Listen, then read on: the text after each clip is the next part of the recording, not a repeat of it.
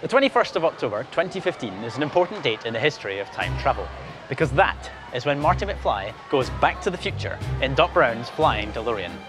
Now, we may not have flying cars or self-drying jackets yet, but hoverboards, they are very real. Companies like Hendo and Lexus have made some impressive prototypes which utilise magnets and quantum levitation.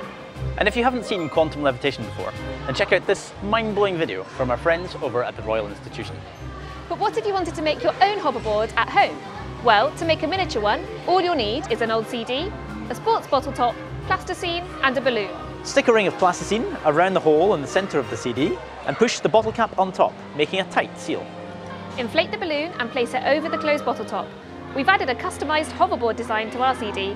Check the video description to download a free template. Now you're ready to hover! Place the CD on a flat surface, pull the bottle cap open and give it a little push. As the balloon deflates, it creates a cushion of air below the CD. The CD then floats on top of this air, hovering above the surface. Because our mini hoverboard is gliding on a layer of air, there's no friction between it and the floor, meaning it can travel much further. I wonder, could we make this big enough to ride?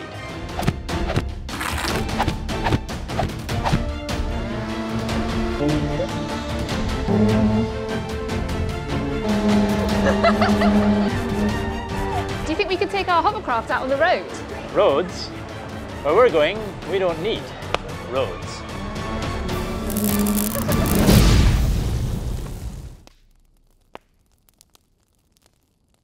If you've enjoyed this video, hit the like button, share it around and click on my mini hoverboard to subscribe. Check the video description for a link to download the hoverboard template. And if we've inspired you to try some science at home, send us your pictures or videos on our Facebook or Twitter. Thanks for watching. It creates a cushion of air below the CD. Ah, what?